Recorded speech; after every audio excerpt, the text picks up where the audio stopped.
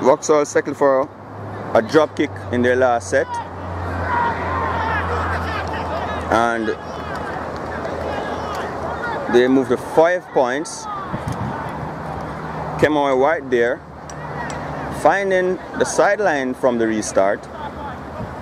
A good kick there, but poorly defended by the Vultures. I should never have found the sideline there. Vauxhall players were certainly not in proper position, but they have gifted the Red Sharks the ball very close to their 20-meter line, and the Sharks will try to capitalize.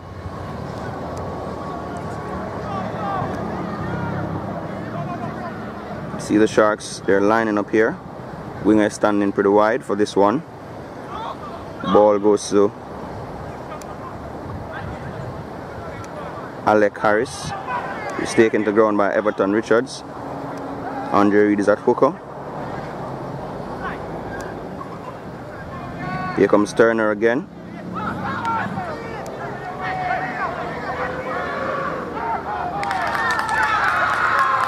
And